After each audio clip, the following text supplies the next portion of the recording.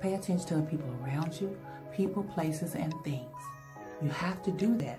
You have to look at what's around you, what keeps popping up in your life. And I'm not talking about the negative things. I'm talking about the positive. Well, you know, actually some of the negative things too. Are you great at helping people move to the next level? Are you just a very good person to talk to about problems and you don't judge, you just listen? Are you a person that is able to sort people's plans out? Are you a good planner? Are you a good organizer? Are you a good person that's a good person that people can come to you and they can vent? They can tell you where they at. They don't know what they're doing. They're confused and they feel comfortable doing it. Do people come to you for advice? Do people come to you I know you got a good eye. I want to see if what your idea is about this. They want to run an idea by you, you know. Maybe sometimes they'll come to you and they just say, I just like hanging around. You just make me feel so much better. Or you're a person that inspires people, encourage people, make people feel good. Or you're just a kind person, you know. Sometimes you're a good hospitality person who just makes people feel comfortable. Or you're hungry, you need some water, you're always making sure everybody's okay. And that's one of your great assets, right? And sometimes we don't see that as a good asset, We see it as oh, that's just something I do. No. Everybody can't do that. Everybody can't do that and make people feel good and comfortable. Some people truly enjoy administrative work. Some people just like to be on the computer and put things in order. Some people like to do filing. Some people like to paint and make things colorful and decorate. You know, some people are more about internal and some people are more out external. You have to understand that everybody was given a gift.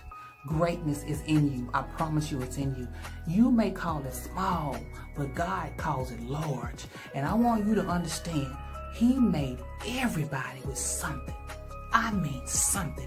Baby, if you can braid and you can braid out this world, be the best braider. Okay, in your lane. Don't try to be braid like the other girl next door or the girl down the street or the other. No, braid like you do. Because I promise you, there's a unique way that you braid. That's why people come to you. They say, I like the way she braided my hair. I like the way. And then you can have so many people that cut hair. And some not so great. And then there's some that, you know, hey, he got it going on. You be like, I'm going back over there. He cut my hair good. I love the way he hooked me up. It could be a girl or a man or a woman. It don't matter. You just know one thing about yourself. You got to understand that God has given you a gift. And it's up to you what you do about it. You can't complain and you can't gripe if you're not using the greatness that you have inside of you.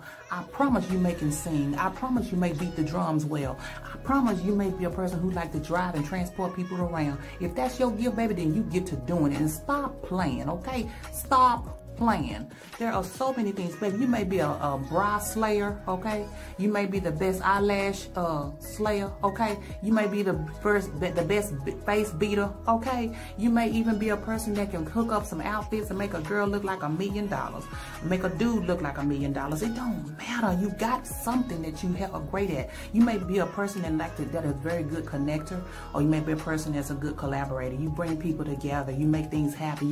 You do events and you do promotions, you do organizational work, you do, you know, nonprofits. You can get them together. You can hook up people for funding. You got some great sponsors. You know how to bring sponsors in and make it happen and show people how to do that thing. You know how to run a business and you know how to show other people how to run a business. And you don't feel so holier than thou and almighty gosh and up above everybody that you can't help somebody. You can help somebody. Sometimes we overlook the small things and they are huge. And if you just get on that small thing, it will lead you to the large thing. I'm just saying. Well, this has been Lady Dr. P with another kindness message. And it was all about telling you the truth. Baby, you are great at something. Get on it and make it happen. See you on the next round. God bless you.